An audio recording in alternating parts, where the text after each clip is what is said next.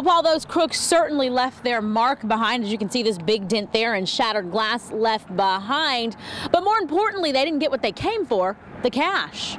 This bad idea caught on camera, pulling in and then taking off, one driving, the other possibly being the lookout. Shawnee police say the first crash wasn't what they'd hoped for. I don't know, in hopes that maybe the thing's going to explode and money's just going to go flying all over the place. But it didn't, so they try again, and again, nothing.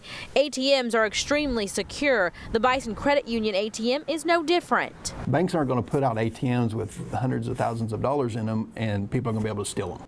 The two leave the heavily damaged car behind. That vehicle was stolen. The investigation led police to a neighborhood where the car was taken just a few hours before. Some of that caught on camera too. The focus now is identifying them. You know, they're going to talk about it, and anybody that hears anything, any information at all, just let us know. In Shawnee, Mecca Rain, KOCO 5 News.